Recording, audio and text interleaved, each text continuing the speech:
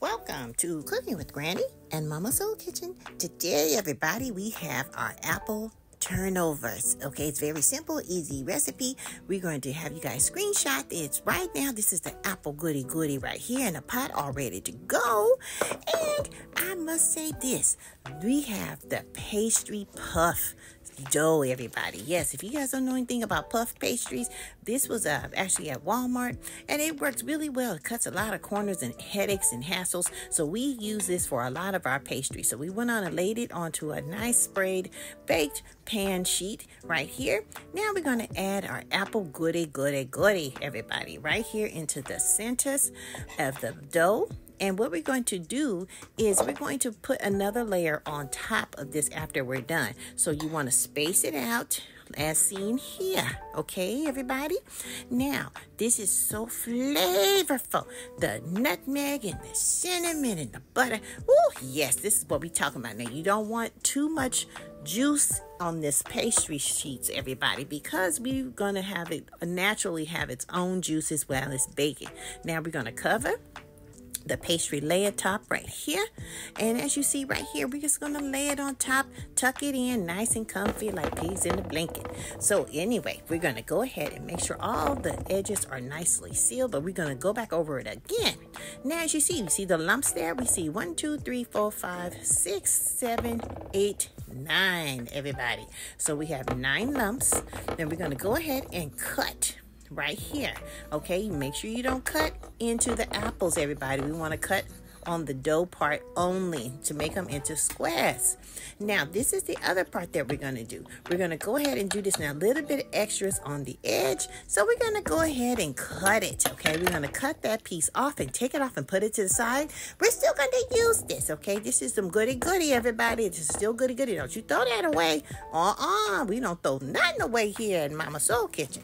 Now, as you see right here, we're going to go ahead and layer these perfectly as a nice perfectly cut squares. Now we're going to move it over a little bit. Now you got to kind of work with this kind of quickly because the dough starts getting room temperature and it starts getting really soft. So in the pan, you're able to move it around as long as you spray your pan first, okay? Especially non-stick. Now look, these were the extra goody extra doughs that we had left over. That's why they're kind of unbalanced and bigger, but who cares? We gonna have it bigger. Those are mine. Grandmother, I heard you. You coming in here listening to me? Yes, I heard you. So anyway, so we went on and baked the pastry on 350 degrees for a good 25 minutes. So you want to make sure it doesn't burn, everybody, okay? Now, you do check it after 20 minutes. Just make sure, just check on it, okay? You don't let all your heat out. Just make sure. You really want it to lightly brown toast nicely. If not, that's fine because this dough is cooked thoroughly. Now we have our goody topping. We added in some powdered sugar, everybody, to add to our juices that's in our pot. Okay, so we went on and poured some already on the sides right here, but we're going to go ahead and layer these on top, everybody. This is the goody topping, everybody. This is the apple butter cinnamon nutmeg mixture. Okay, you can't go wrong.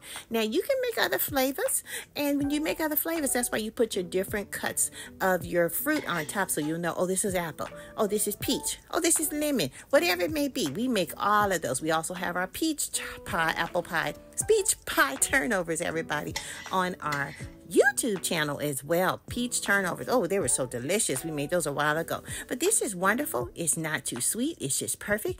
And this is wonderful for the children. They're not getting all of that extra sweetness that's in the boxes, everybody. This is all natural and it's better homemade. Trust me. The buttery, flaky, oh, it just makes you want to melt in your mouth.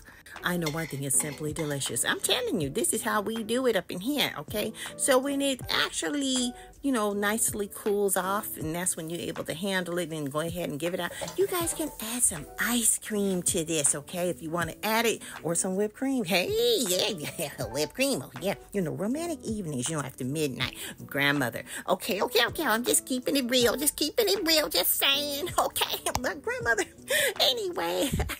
My goodness. All right, that's on the Midnight Love Jones special. But anyway, this is how we do. We went on and layered all this goody on top, and till it's all the way gone. You just want to have the flavors of the succulent cinnamon and the nutmeg. Follow us for a lot more on our YouTube channel.